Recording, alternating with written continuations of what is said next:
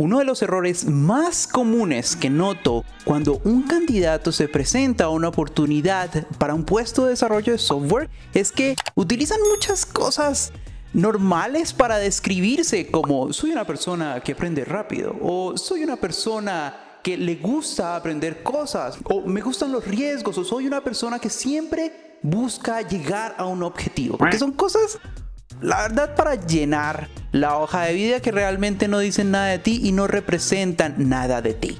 Las personas que están entrevistando o que están buscando candidatos buscan skills específicos y al mismo tiempo buscan candidatos que sean capaces de demostrar resolución de problemas y ser capaces de demostrar mediante ejemplos reales que pueden llegar a optimizar o solucionar problemas que tienen las compañías. Y es por eso que el día de hoy vengo a contarles una pequeña anécdota de una historia real que normalmente cuento cuando estoy en las entrevistas de trabajo y que me ha funcionado de maravilla. Primero, porque es una historia real. Segundo, porque a pesar de que es una historia sencilla de algo muy específico, muestra para un entrevistador mis capacidades de resolución de problemas y cómo puedo optimizar un proceso de manera intensiva mediante una serie de pasos o decisiones que tomé. Así que, ¿qué es lo que vamos a hacer para este video? Voy a comentarles la anécdota, voy a hablar acerca de lo que sucedió, como se lo cuento a un entrevistador, y luego vamos a sacar algunas conclusiones de, primero, cómo puedes llegar a este tipo de historias, porque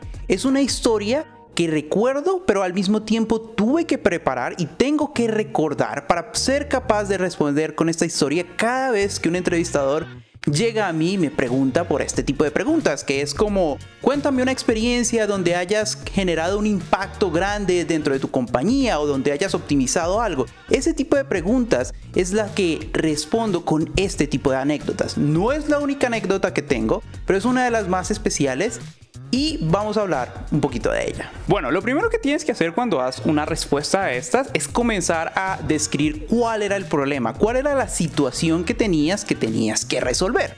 En este caso, lo que estábamos haciendo era que teníamos que hacer una página que buscara los deals de Google Flights, esa página de Google donde puedes buscar diferentes tiquetes, diferentes tarifas. Hay unas tarifas que son muy baratas, así que la idea era buscar las diferentes combinaciones que te daban los mejores precios para la temporada. El problema de esto es que yo tenía que hacer algo que se llama scrapping. Scrapping es una técnica que consiste en ir a la página de un competidor o de una página propia y tratar de sacar los datos directamente de la página web, escaneando el HTML que se genera cuando yo estoy abriendo la página. Pero Google no quiere que hagas esto. Google no quiere que le robes sus preciados datos porque esos son los tiquetes que le vende a los usuarios y con eso gana comisiones. Así que nosotros teníamos una situación donde para hacer scrapping de estos resultados utilizábamos Puppeteer, que es una librería para hacer scrapping o automation de navegadores web que se puede hacer en el backend. Es una librería bastante conocida, creada por el propio Google, y cargaba la página, que creo que está hecha en Angular, la cargaba y esperaba a que cargaran los diferentes componentes y luego abría un pequeño calendario y empezaba a hacer clic uno por uno, esperaba que cargara los resultados y luego hacía clic en el otro y iba sacando los resultados uno por uno, lo cual era un proceso extremadamente lento. Podía llegar a ser que nos demorábamos 15 segundos en buscar los deals cuando el usuario ya estaba esperando para obtener estos deals y mostrárselos, y estos deals pueden cambiar relativamente rápidamente, así que el tema del caché es algo que hay que manejarse con cuidado. Esta es la primera parte de la historia. Le cuentas al entrevistador, oye, mira, teníamos este problema, estaba sucediendo esto, y le cuentas con una métrica o con un número que él pueda sentir cuál era el problema. 15 segundos para responder un endpoint de backend es excesivamente grande, así que el entrevistador va a decir, wow, tenían un problema grande que tenían que resolver. Adicional a estos 15 segundos, también teníamos problemas de que Google nos estaba bloqueando el scrapper porque repetidamente entrábamos a revisar los diferentes resultados y él se da cuenta de quién éramos y nos baneaba porque siempre entrábamos desde el mismo backend. ¿Y cómo lo resolvimos? Y aquí es la parte que vas a demostrar cuáles son las decisiones que tomaste tú, cuáles son las ideas que diste tú hacia ese proyecto o hacia ese problema para resolverlo. En este caso, ¿qué fue lo que se hizo? ¿O qué fue lo que decidí hacer? Porque yo estaba a cargo de este componente o de este endpoint. Resulta que Puppeteer tiene una API de bajo nivel, un poco rudimentaria, para acceder al Network Layer. El Network Layer es la parte del navegador de Google Chrome que se encarga de enviar y recibir las peticiones de HTTP. Así que en vez de esperar a que la página completa cargara, lo que hacíamos era cargar la página y empezar a enviar peticiones de HTTP directamente como si fuéramos Google Flights. Nos aprovechábamos de esta situación y empleábamos diferentes peticiones. Así que no teníamos que esperar a que la página completa cargara. Adicional a esto, utilizábamos esta misma API Layer para acceder a los datos que me estaba devolviendo Google.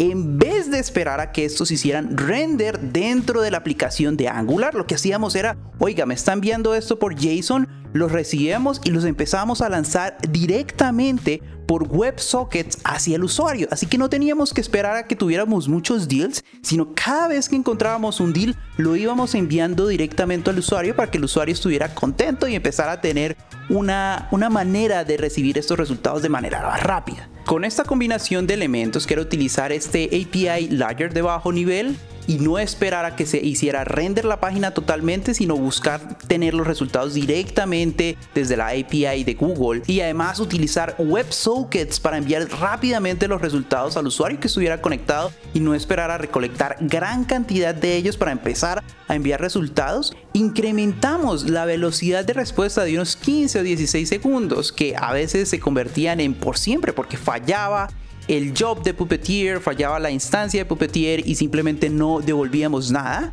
Pasamos de esos 15 segundos a 1,5, máximo 2 segundos, pero aún así ya le estábamos enviando resultados por WebSockets de lo que tuviéramos en ese momento. Utilizamos técnicas de caching con Redis para enviarle los datos rápidamente si ya los habíamos precargado anteriormente, con mucho cuidado de revisar que no hubiera pasado mucho tiempo desde ese cacheo porque los deals de los vuelos pueden cambiar rápidamente y con eso incrementamos la velocidad a algo que al usuario final realmente no le molestaba esperar para obtener esos resultados. Y ahí le muestras al entrevistador cuál es tu proceso mental, cuáles son las cosas que hiciste, cómo mejoraste la situación. Y no es que yo haya hecho algo increíble, no es que yo haya hecho algo que cambió totalmente la compañía, pero el hecho de que tenías un problema donde pasaste de 15 segundos a 2 segundos en el tiempo de carga de un endpoint, es algo que le dice al entrevistador, esta persona resuelve problemas. Si yo tengo un problema con un endpoint, esta persona va a rebuscarse la solución y me la va a dar y la va a implementar.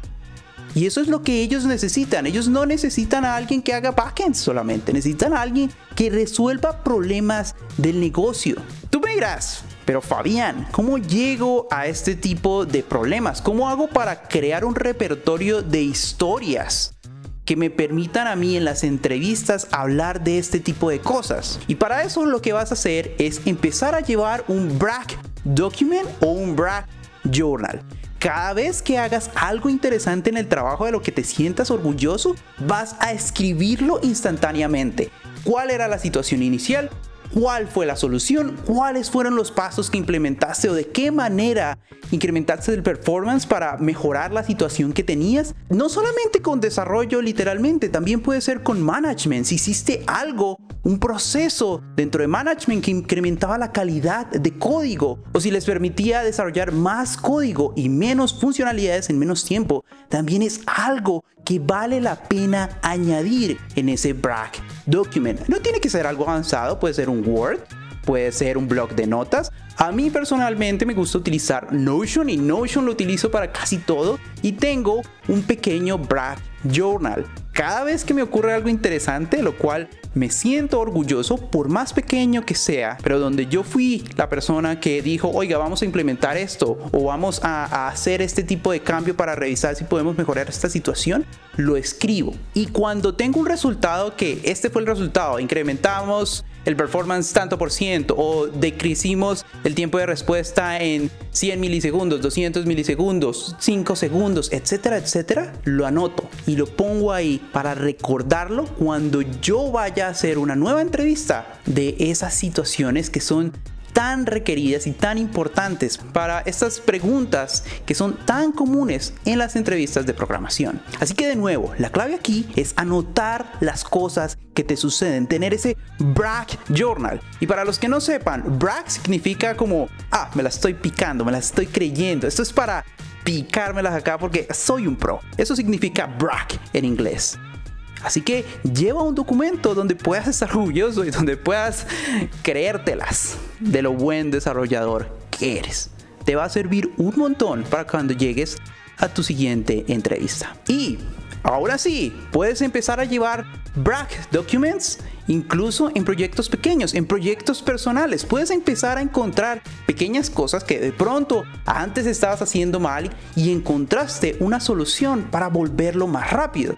No tienes que decir que es un proyecto personal, solo si te lo preguntan, pero puedes comentar la situación de nuevo. Puedes decir, estaba en esta situación X, súper mal, y luego encontré este tipo de técnicas y mejoré la situación un 50, un 70%. Porque de nuevo, eso es lo que quieren los entrevistadores, alguien que sea capaz de resolver problemas y mejorar la situación actual de la empresa. Espero que les haya gustado este video, espero que hayan encontrado algo de utilidad en este video, porque créeme, si aplicas este tip que te estoy dando hoy, no lo vas a olvidar cuando lo estés haciendo en una entrevista, cuando estés hablando sobre esa situación en una entrevista.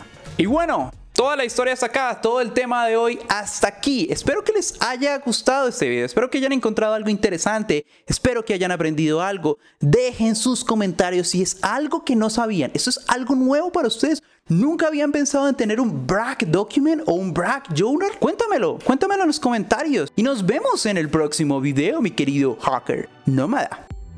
A propósito, si están acá, si llegaste hasta acá, porfa, dale like y suscríbete, porque esto me ayuda un montón a hacer más de este contenido. Chao, chao.